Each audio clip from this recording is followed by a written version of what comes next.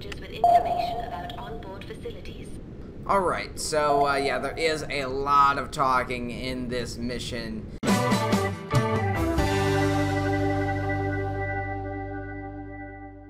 Hey guys, welcome back to another video, and in today's video we are back in Titanic VR, and today we're going to be checking out the stern. It will be the last mission before we check out sandbox mode. So yeah guys, let's get into the video.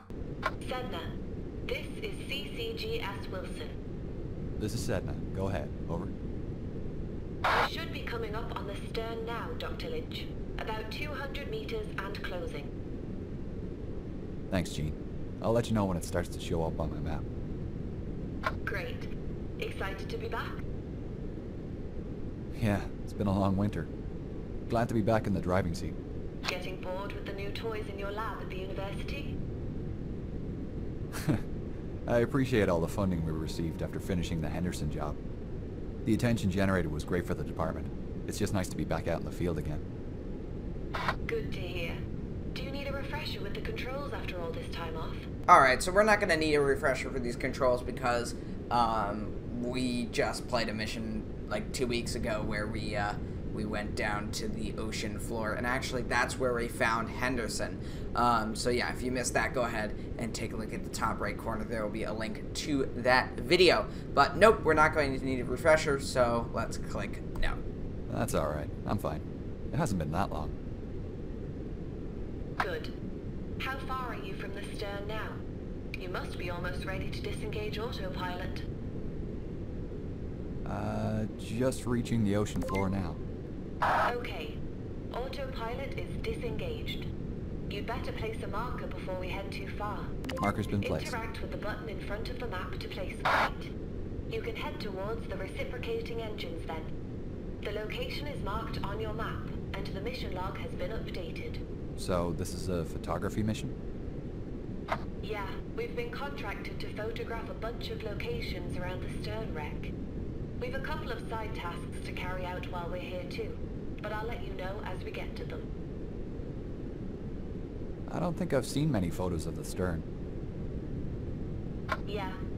There aren't many photographs of the stern as it's not as accessible or photogenic as the bow. It's a bit of a mess.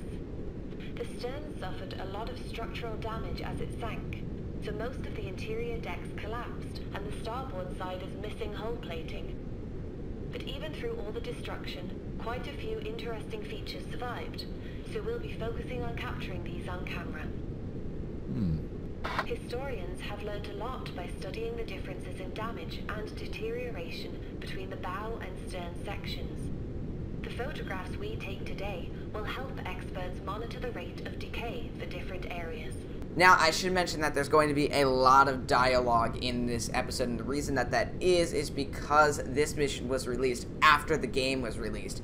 The stern actually took a bit longer to complete, but when they did, they had to bring all the actors back, and they had to add a bunch of information. They crammed it all into this one mission, so there's not going to be a lot of talking from me, but you'll be able to hear the characters speak. So let's go ahead and move forward, and I can already see some wreckage over here, including a deck winch and looks like some shell plating or a roof section.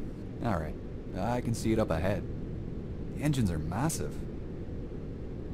These two reciprocating engines weigh about 900 tons each and stand just over 9 meters tall. They were powered by the steam from the boiler rooms and turned the two side propellers. They also powered the turbine engines which turned the central propeller. Looks like the upper decks have collapsed and draped over the cylinders. Yeah, what used to be the first and second class kitchen galley is covering the starboard side, and parts of the sea deck are laying on the port side. Whoa, what a mess. I think I'm close enough for a photo. Great. You'll need to deploy the ROV and use the camera. Ah, Predator. If you look up, you'll find a set of VR goggles and a control panel. To deploy the ROV, look at the VR goggles with your mouse and then left-click to use. Alright, so let's go ahead and deploy the ROV. Has anything changed on the ROV since I last operated it? Yeah. It's had a few upgrades thanks to the additional funding. Top quality transmitters have been fitted, so you shouldn't have any issues going out of range of Sedna. Other than that, the movement controls are still the same as the submersible, and the control diagram still appears if you hold down the info button. Great. And the camera? The camera and storage compartment are accessible through the ROV menu. You can open the menu by pressing and releasing the info button. Then interact with the camera icon with the laser pointer and left click to use. So, as you can see, we got the camera out, and one thing that I am noticing is that there's some significant quality changes from the last episode we did, which was mainly focused on the bow, and this episode. Things look a lot more crisper and less fuzzy, which is a little interesting, but we're going to go ahead and take a picture here. Right. I've taken a photo. What's next? You can get out of camera mode by pressing and releasing the info button again. From this menu, you can also see the ROV's map, with your next go location and mission log visible. You should head towards the second class entrance on the boat deck.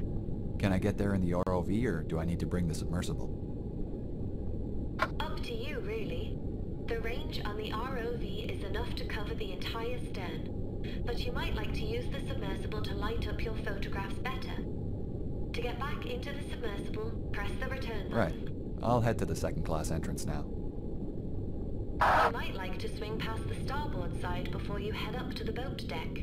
You can kind of see the turbine and dynamo engines through the missing hull. You'll need to be at ground level to look in, just forward of the strip of boat deck hanging down. Ah, nice. The dynamos generated all the electricity on board, right? Yeah. Titanic had 4 steam-driven generators that powered the lights, heating, fans, Marconi radio equipment, clocks, telephones, cranes, and elevators. She also had 2 backup generators on D-deck for emergencies, and they were run every night, just in case. Titanic really was a state-of-the-art ship with all the latest conveniences. What's so special about the second class entrance? Why are we heading there? The Olympic-class liners were the first to provide second-class passengers with an elevator, and the elevator equipment can be seen at the second-class entrance. Ah. The elevator ran through the central well of the forward second-class staircase, and accessed the boat deck through to the F deck, skipping A deck. An elevator steward was allocated to each of the 4 elevators on board. They manually moved the elevator up and down the shaft using a lever connected to the motors. A good steward could stop the elevator level with each deck and assisted passengers with information about onboard facilities. Alright, so yeah, there is a lot of talking in this mission, and I do apologize for that. I really don't have any control over it, but there's a lot of great information in this mission. So first things first, we've got to head to the second class entrance. So we're going to make our way forward, and as you can see, there's a part of the shell plating or the roof pretty much draped over the side of the ship here, and it's very interesting to see. But as you can see, we're going to be making our way up here, and we are going to be heading to the second class entrance. And there you can see a crane completely ripped apart there, but should see the second class entrance right over here. There it is. So let's go ahead and basically just stop here, load the lights, and get the ROV out. Alright, so we just got to keep moving this way, and then we'll get a photo. So, Alright, yeah. I'm at the second class entrance. It's not in great shape. The walls of the entrance are propping the equipment up, but it's leaning to port and unstable. Be careful not to get too close when taking the photograph. Right. So as you can see, it's very damaged and it's torn apart pretty badly there. So let's go ahead and grab a photo. Done. There we go. Where to next? Next up is the starboard A-deck crane, just aft of here. I've updated your map and mission log. I'll head there now. Didn't realize any cranes survived on the stern. Yeah. This is the only one still attached. It was electric, like the other cranes on board, and was used to access the number 4 hatch on B deck. The stern holds 4, 5, and 6 were mostly used for storing third-class baggage and refrigerated food supplies. Right. Alright, so we're going to be heading to that crane that we just saw earlier. So we're just going to quickly flip around here to get that picture. So let's go right over here and let's get the ROV out. Alright, so we're almost there here. Alright, there we go. I'm at the crane. I'll get the camera ready. Alright, so let's grab a picture. Oh, that looks great. Alright, here we go. Done. There we are. Great. On to the aft mast. Like the foremast, the aft mast has collapsed, but you'll see it's fallen to port and leaning over the edge of the B-deck hull. Leaning to port? Was that from the impact? The stern was spiraling as it landed, and everything shifted to port, including the upper decks. It's more noticeable from the starboard side, but you can see the C-deck second-class promenade windows don't line up with the lower deck walls by about 3 meters. I had no idea the impact was so violent. Yeah. The stern was traveling at roughly 60 kilometers per hour when it hit the ground. A lot of debris trailed out of the stern as it spun, and the jagged edges of the exposed decks were folded back or peeled off. The implosion damage had blown out the walls and sides, so the upper decks were lacking supports and collapsed on top of each other as it landed. The only reason the stern has some structure now is the watertight bulkheads remain. Yeah, so that is true. The impact caused most of the decks that were part of the superstructure to actually shift over from their original position, and we'll be able to see that a little later when we actually do the sandbox mode, and that will be in VR. So let's go ahead and line up the sub here to get a good image. So we're just gonna go over here. We are level, so all we have to do is just swing around, and you can see that's part of the mast there. And the mast wasn't made out of wood here, only the top portion of it was, I believe, but most of the mast was actually made out of metal. So here we go. And let's go ahead and get the ROV out.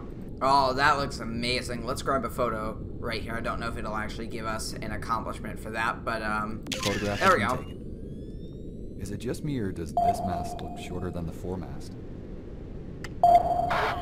This aft mast is slightly shorter than the foremast. Only the bottom section of both masts remains. The top 4.5 meters were teak and have since disintegrated. Okay, what's next? We're heading aft again. Over to the starboard side this time. I'll mark it on your map. What should I be looking for? We're moving towards a piece of decking, sticking up out of the collapsed decks. A loose section of the well deck fell fast enough that it managed to slice through the decks just forward of watertight bulkhead O. Whoa. Alright, so let's go ahead and look for that section. It looks like it's all the way across to here. The exposed joists on top can pose a threat for the ROV. Make sure you don't get too close. Right, I'll keep my distance. Done. Why is the decking here collapsed so much more than the port side? This area suffered massive implosion damage. The stern still had pockets of air as it sank, and the outside pressure increased to a point where the surrounding water forced its way into these pockets. The implosion was powerful enough to strip away all the cabin walls and supports from this area, leaving the decks to collapse on top of each other. Survivors reported hearing underwater explosions. Do you think that was the stern imploding? Yeah, that's the current opinion. Ships don't go down quietly. Okay, what's next? We've been asked to recover a tile from the decking just aft of here. There is a small pile of tiles from the third-class general room, and we can grab one from the top of the pile. So yeah, you can see a lot of tiles just around here, and this would be roughly where the third-class general found room the was. tile. I just need to pick it up by holding down either the left or right mouse button to interact. Alright, so yeah, you can see the tile there. I'm just angling the light so you can get a nice view of it here. And now we'll go ahead and deploy the ROV. And we'll just head down here and pick it up. So as you can see, there's a lot of tiles around here, but this is going to be the one. So here we go. Okay, you should put the tile in the Predator's storage then. Just open and close the menu again by pressing and releasing the info button. The tile will appear in the ROV's inventory as a selectable item, and you'll have your hands free again. Right. So, this tile was originally from the general room. Was that near here? Yeah. The third-class general and smoking rooms were at the very aft of the stern, just under the poop deck. We'll pass them as we head over to the port side propeller. Right. The general room was used as a covered communal space for families and friends to talk and enjoy music, similar to the open space in the bow. The smoking room next door was strictly for men and was somewhere they could relax and order a drink. If passengers wanted a bit of fresh air, they could head out onto the well deck. The destruction wasn't limited to the top of the ship. The propellers were bent up at an angle of 20 degrees. The correct position of the propeller is 7 meters below ground level. The stern was traveling at about 60 to 80 kilometers per hour and spun 2.5 rotations before hitting the ocean floor. Decks were bent back and the sides aren't connected. The sides must have come apart on the way down because they're bent too far out to be damaged from the impact. The central propeller has been thought to be a 4-blade like Olympics, but Harland and Wolff records show a 3-blade was fitted to Titanic. There are no photographs of Titanic's propellers, only Olympics. Poop deck was covered by the peeled back section, exposing the decks below. The well deck was damaged by implosions. Dr. Ballard left a remembrance plaque on the poop deck, next to a stern capstan. Let's see if we can get a picture of this propeller. Alright, so let's just angle up the camera here. Get a nice little photo of the propeller. Alright, that should do. Let's go ahead and grab a photo here. Okay, there we go. We are nearing the end of our dive. We have a couple of more tasks to complete before returning to the surface. Right. What's next? We have a special assignment from a company called VR Education, who are currently building a virtual model of the Titanic shipwreck. Whoa, the entire wreck? Yeah. Well, most of it. They wanted to create the model so that new generations of kids and adults will be able to explore the wreck long after it's gone. She's been sitting here on the bottom of the ocean for over a century now, and is expected to disappear by 2030, thanks to hungry bacteria eating at her hull and slowly dissolving her. Yeah, it really is sad. It'll soon be just a memory. But this sounds like a worthwhile project. What's the assignment they've asked for? The developers at VR Education have asked us to place a plaque on the stern next to the one Dr. Ballard placed back in the 80s. The plaque is in your ROV inventory, ready to be placed. Okay. Where's Dr. Ballard's plaque located? Ballard placed the plaque between 2 roller fair leads on the extreme aft starboard side of the stern. I will mark the location on your map. Okay. Thanks, Jean. I'm on my way now. Great. Once you've placed it, please take a photo so we can send it to the people at VR Education. Alright, so apparently, Titanic VR exists within Titanic VR. Very interesting. Let's go ahead and place that plaque there, and we'll be able to see Robert Ballard's here in just a second. So as you can see, there it is. And, yep, let's go ahead and place the plaque there. And let's go ahead and grab a photo as well. And I think this will be the last photo that we will ever take on the wreck in this game that is in the storyline. So here we go. Photo taken. The plaque reads, "This plaque is dedicated to the memory of all those who lost their lives on the sinking of RMS Titanic on the 15th of April, 1912. This plaque is located on the ship's final area of refuge before she plunged into the depths of the icy ocean. May those who perished find peace at their eternal destination." Very poignant. It's sad to know that many of the victims on that tragic night spent their last few moments clinging to life in this very spot. It was the last part of Titanic to submerge. Yeah, I can't imagine what it would have been like. This whole trip was a big honor. I feel like this one's gonna stick with me. Me too. It was a pleasure guiding you on your dives, Dr. Lynch. I hope we can get to do this again someday. Don't mention it. You performed brilliantly. Yeah, I think it's time to call it a day. Let's hope we get some funding to come back here in the future. I'm sure there's a lot more to be discovered. Me too. Just hit the autopilot to return to the ship. Alright, this is it. The last objective is to activate the autopilot and head back up to the surface. So here we go. Alright guys, if you enjoyed the video, make sure to leave a like and a comment, and I'll see you next time guys. Goodbye.